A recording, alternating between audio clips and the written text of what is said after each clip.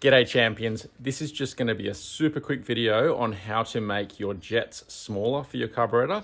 You're probably asking, why would you want to go smaller? Well, often when you're modifying a motor, you'll put a much bigger carburetor on that motor and the jets in it will be massive for the capacity you're running, and you may need to go smaller. You may not be able to buy jets smaller for that carburetor. So I'm just going to show you how to solder the hole up and re-drill them out. I'm basically going from a 1.1 millimeter hole in the middle of this down to a 0.95.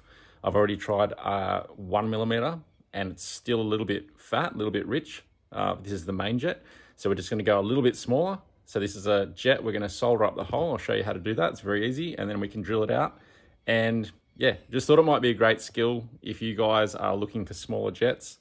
You know, simple and easy. I'll just show you how to do it. All right, you can see the hole through the center of this high-speed jet.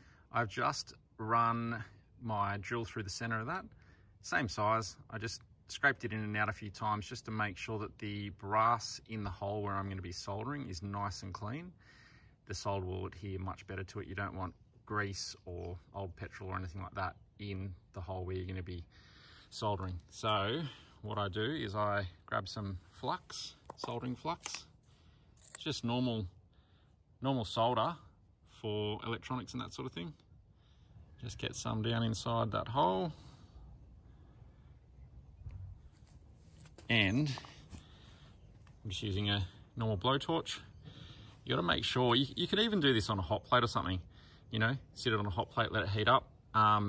Solder melts very, very low temperature compared to other things. So you don't need to get it too hot. You need to make sure that you don't heat this up too much because the brass itself will start melting. So we just want to get it hot enough just to melt the solder down into the hole. So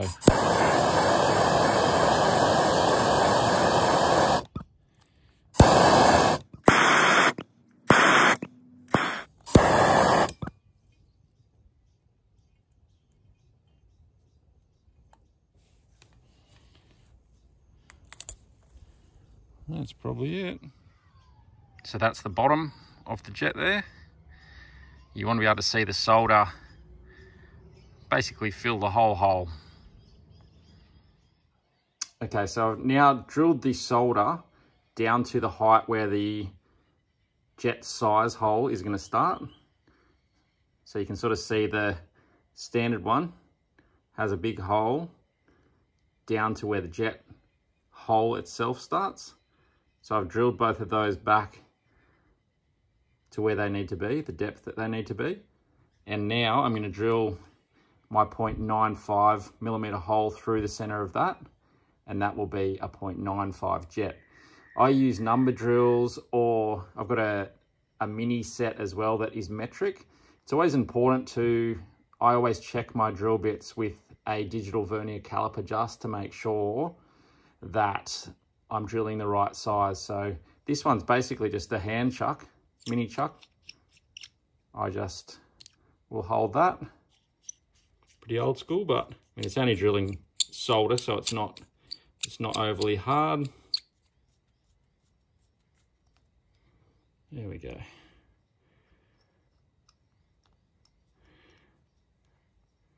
So you don't want to ream it out any more than the drill size. So that's it. We now have a 0.95 jet. You can see the size difference there. That's a 1.1, that's the original jet. I tried a 1, now we're going to a 0.95, and I can work either way, but I think it's running not too bad on the 1 millimeter. It's just, yeah, quite fat still, so give this a go. I might need to go somewhere between the two. All right, hopefully that video was helpful for you guys if you are going to a smaller jet size and you can't find, you know, a standard jet you can buy that's smaller. Very easy to solder up. I always put my jets into a little clip lock bag. I've written down the drill bit and where I got it from in the micro box that, you know, I've used in this jet, and also the micrometer measurement.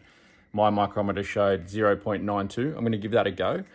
I always whack them in because it's very easy to forget what you've done, you know, a week or 2 weeks down the track and what the jet actually is. So keep them in their bags, very easy. Also run a book for each motor I'm tuning as to what jet's affected in what way and that sort of thing. So anyway, I'll see you guys in the next one. All the best. Cheers.